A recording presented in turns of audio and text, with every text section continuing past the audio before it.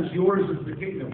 We can learn prayers and phrases and things to throw out to God and say.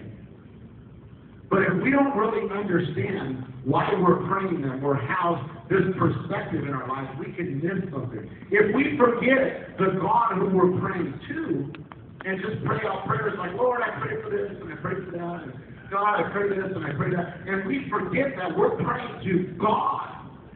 Sometimes we'll be eating a meal and I'll say to one of my kids, hey, why don't you pray for the meal today? And they'll go, oh, Lord, we pray for it. And I go, wait. Who are you talking to? Who are you talking to? God. You talk to God that way? Oh, I'm sorry, Dad. Just stop and put yourself in a place that you're talking to God right now. Okay. God,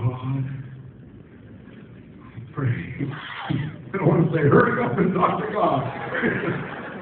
But we have to remember that we're talking to God. This last part puts things into perspective. For yours is the kingdom and the power and the glory forever. It's important that we have perspective in our lives. Sometimes we think about that. Where do I fit, Lord? Sometimes we can just get in our own little world.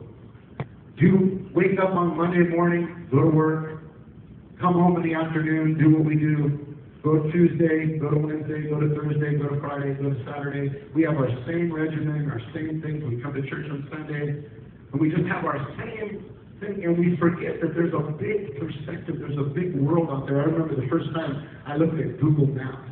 You ever seen that where you put where your house is on Google Maps and then you back off from it?